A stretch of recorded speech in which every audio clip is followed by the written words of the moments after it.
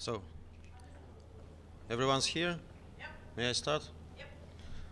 Okay, colleagues, I don't want to eat the bread of US presidency, and of course Linda will speak at her press conference, and she will possibly also touch upon this development, but I decided to go to you and to explain the reasoning why Russia didn't support US presidency program for this month. As you know, presidency program is a very informal, indicative document, which has no formal nature. It's just an outline for the work of the Council. It is being prepared for the sake of transparency and for the benefit of Council members. And there is a tradition that the Council, in informal consultations, the ones that we had today, gives a consent to the number of meetings that are included in this program by the presidency.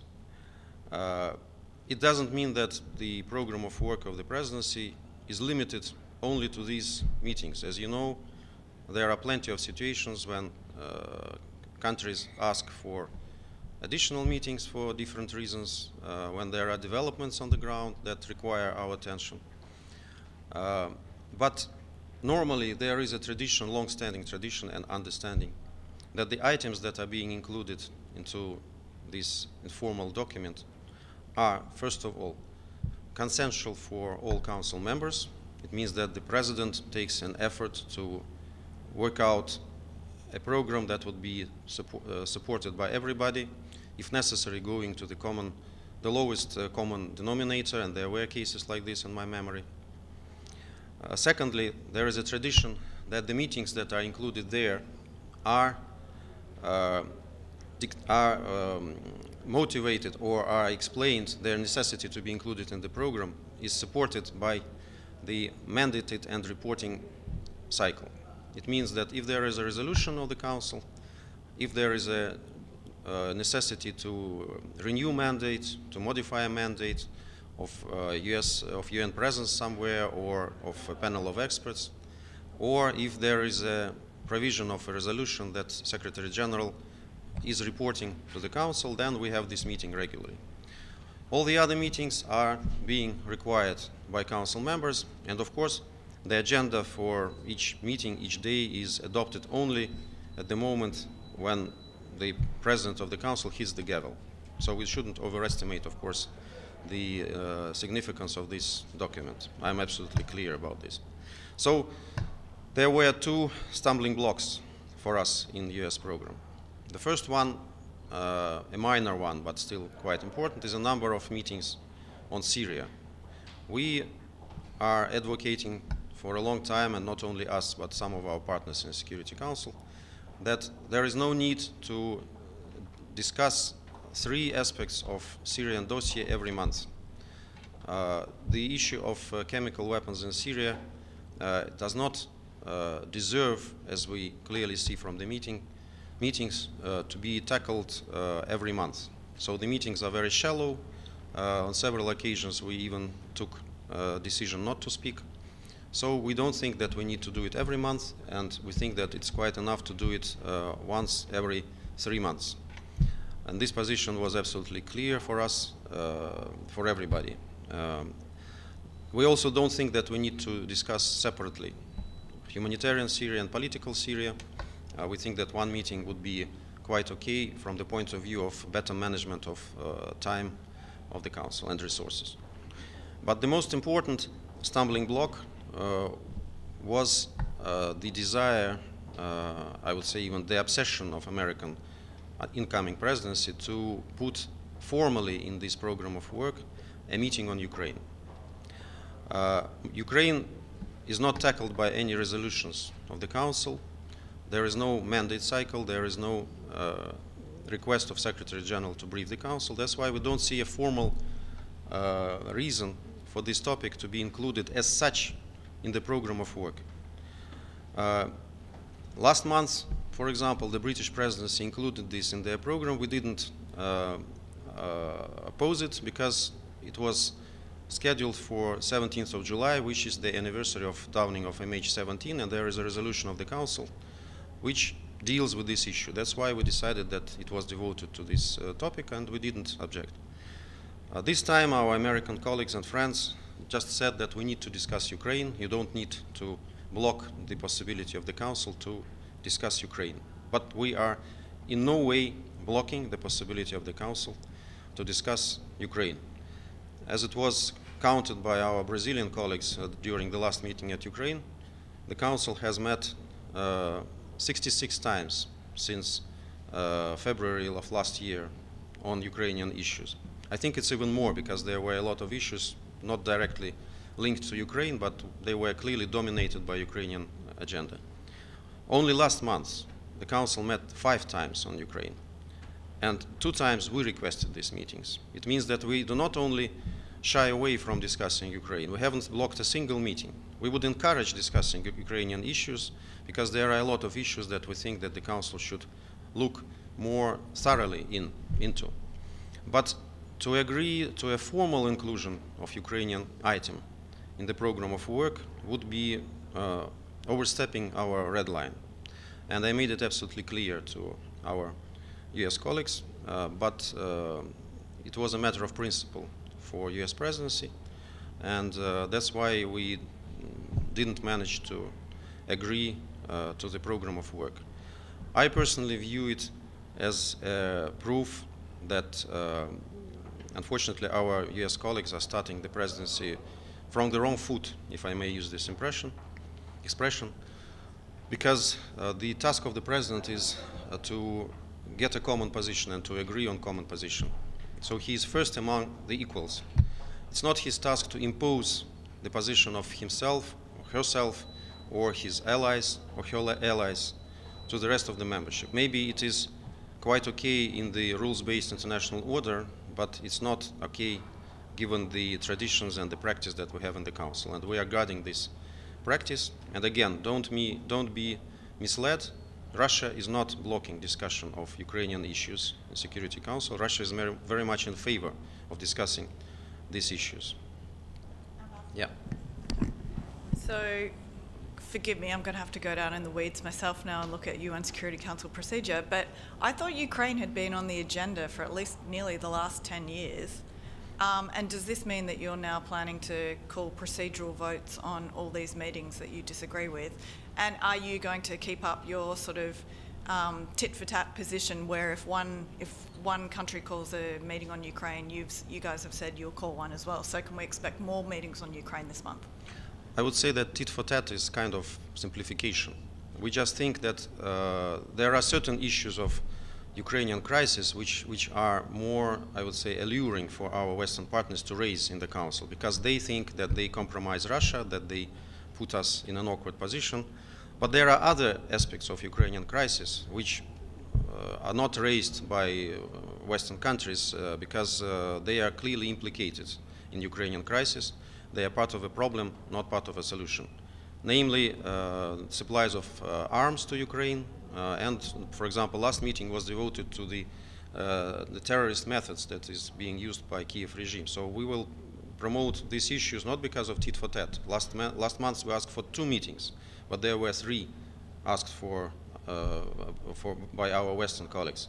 But we will insist that the Council looks into all aspects of Ukrainian crisis in its entirety, and not only do cherry picking on certain issues. As for the items on the agenda, do you know how many items are there on the agenda of Security Council? If I'm not mistaken, in the last letter that Secretary General sent to us, enumerating all the issues that were raised during last year in the Security Council, there are about 60 items.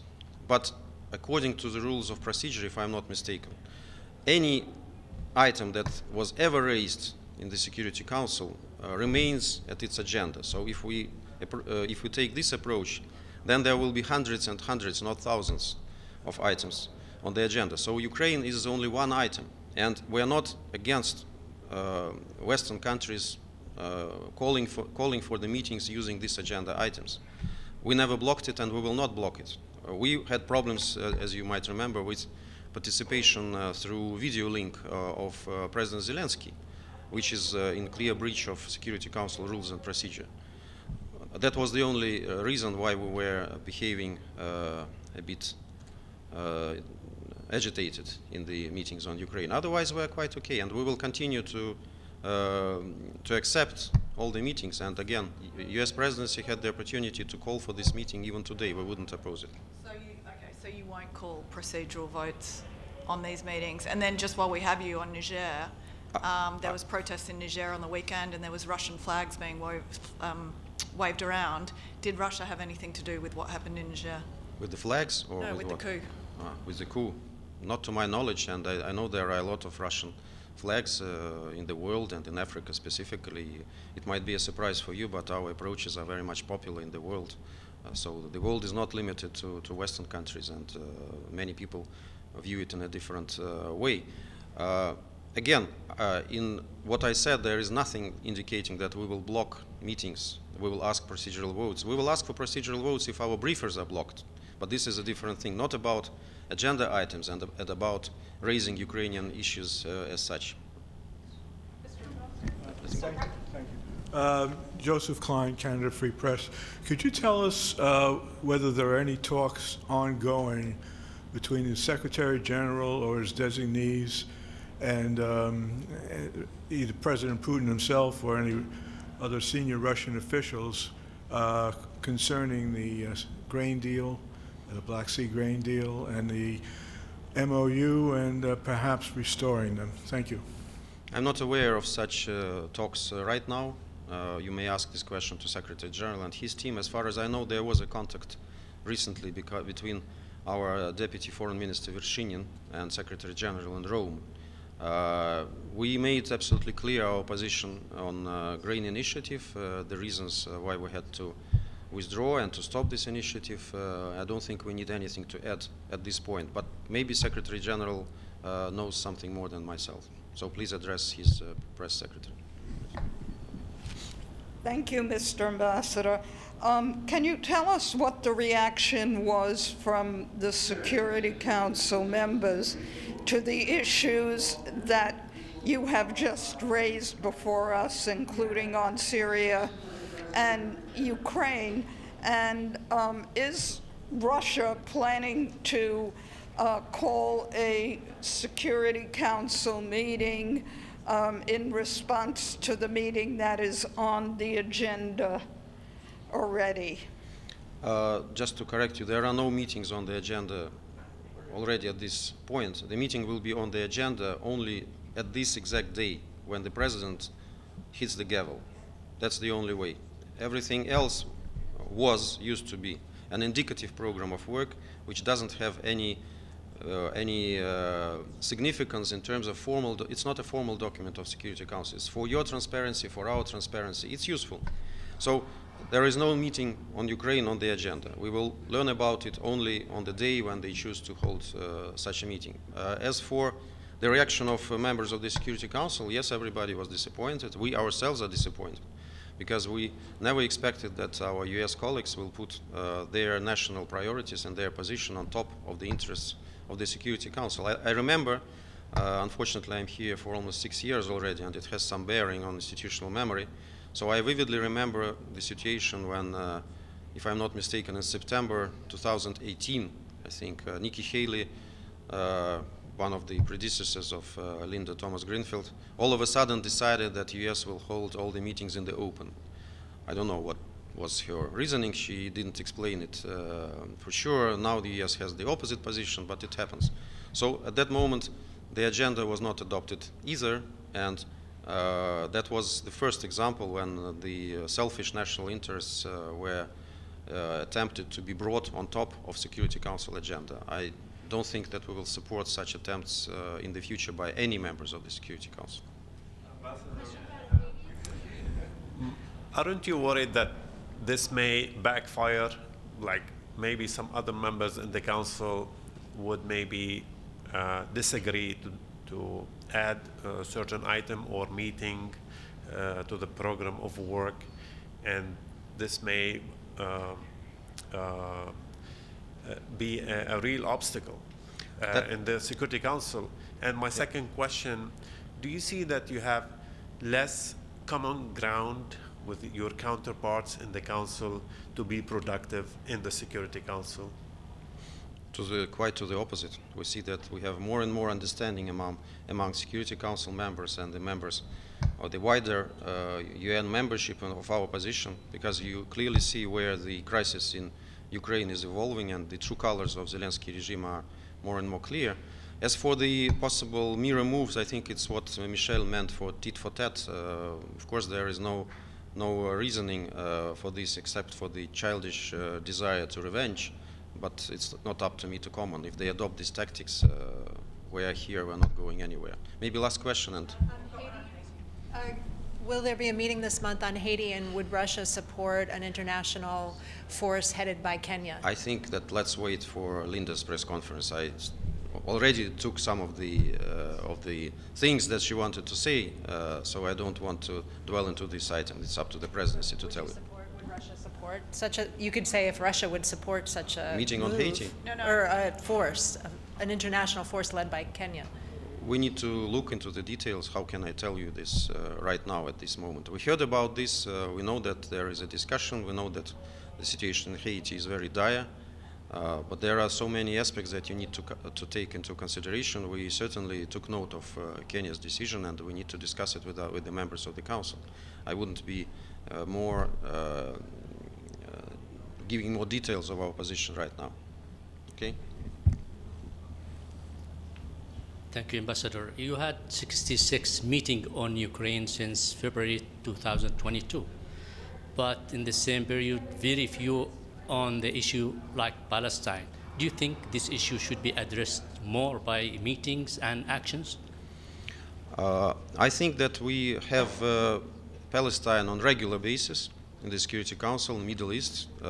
It's absolutely logical because we have a lot of resolutions on the Palestine-Israeli conflict. We are always very vocal and very supportive. If Palestine and its allies want a more thorough discussion of this issue, more meetings on certain subjects, I don't think we will oppose. But of course, we can't be more Palestinians than Palestinians themselves in this regard. Okay. Yeah. Last question.